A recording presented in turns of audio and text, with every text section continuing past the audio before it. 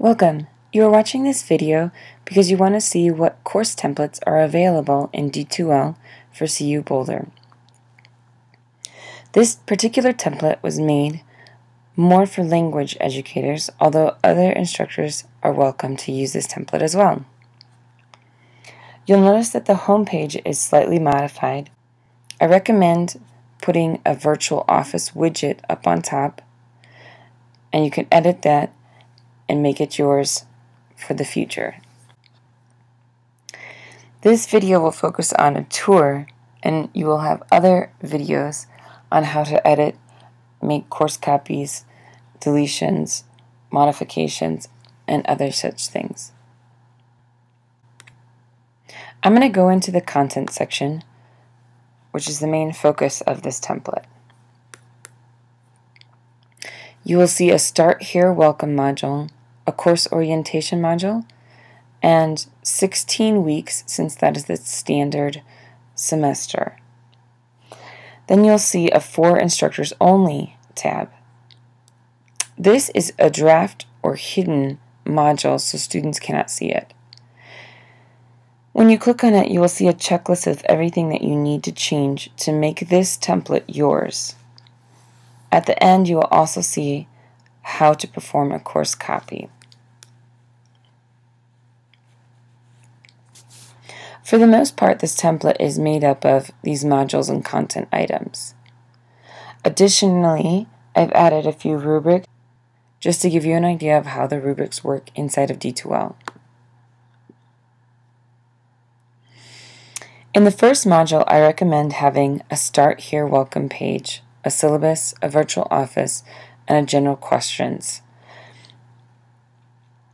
This gives the students the ability to go into the welcome area at any point and see the main things that they might need to reference.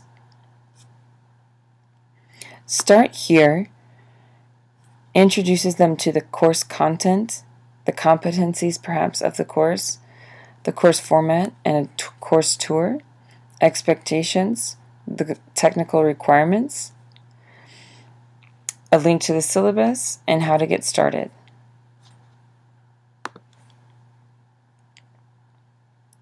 In the syllabus, I recommend updating your name, your email, and your office hours, and it is a link directly to the virtual office page.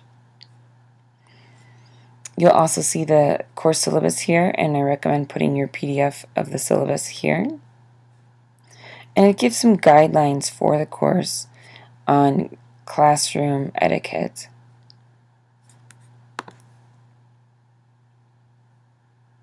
Then you'll see the virtual office.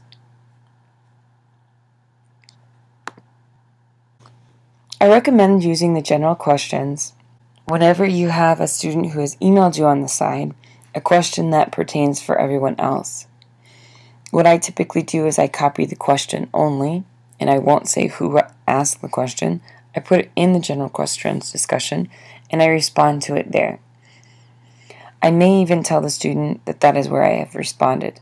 In general, though, I respond in both locations for the student to know.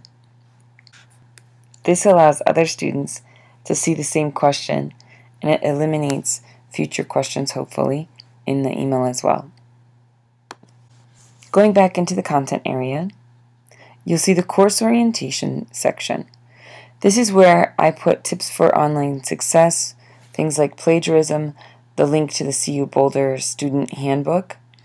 I have a discussion board guidelines, and this is something I would ask that if you're going to take over this template, look at the guidelines and make sure that they fit for your course and for how you teach. Make sure these guidelines fit for the way that you teach as well.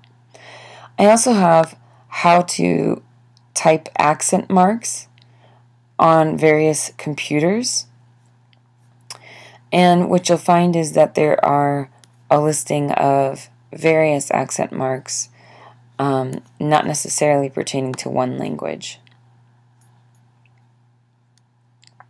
I have a link on how students can use D2L, what is a voice thread, and the PDF for the Yabla for students. Any other technologies that we have, I'll be putting here as well. that students will learn how to use inside of this course orientation section. I also like to do like a scavenger hunt, and that's something that I have listed here. And this is actually a way that I have the students interact in D2L with all various types of assignments, such as the discussion, the Dropbox, how to see their grades, and I have all of that in here so that they can do these things like taking a quiz without them actually being worried about the exact grade of the content. In this section, they're just completing these things, and they simply click on the start in order to move into the instructions on making sure that they have their discussion posts and things like that. This template is used just to get started with a D2L course shell. You don't necessarily have to take everything that you see inside of this template and use it necessarily. If you like some of the template but you don't want the game, for example, you can hide or eliminate the game. And I'm going to show you that in a separate video. In week 1, just like all of the weeks, you will see a week lesson, an assignment page, an assignment description page, and then for the first week, I've included an introduction discussion. You'll notice that the way that I run the discussions, I post that they have to follow the guidelines that I've already posted inside of the orientation. And that's why it's important for you, if you're taking over this template, to make sure that you want all of the guidelines that are listed there, or simply update them to fit the way that you teach. Now, this template actually comes with 4 template styles. You already saw the one template style in the syllabus and virtual office, which I'm going to go back and show you one more time. And it kind of looks like it's coming from a desk, which is why I use it for the syllabus and the virtual office.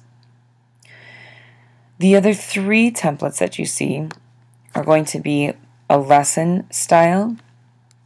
This is what I usually use for lessons or explanations of how to do things, or I'm giving materials out.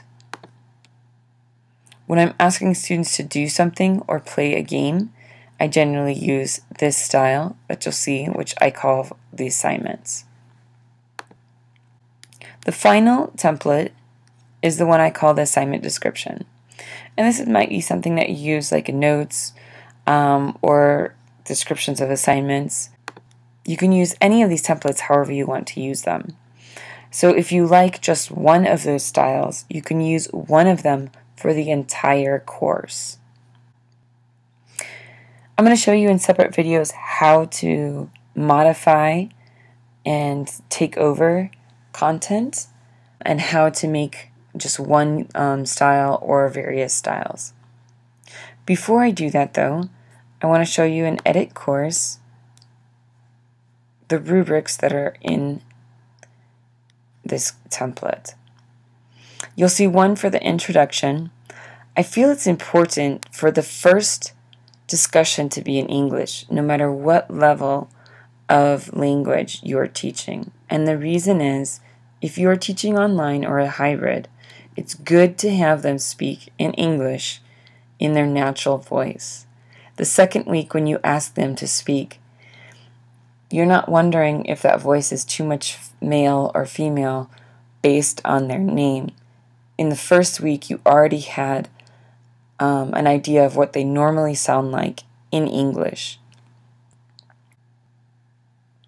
The reason why I suggest this with the English first week discussion, when I was teaching online, I had a student that was a male who sounded like a female for his midterm, and I had a female who sounded like a male for her midterm.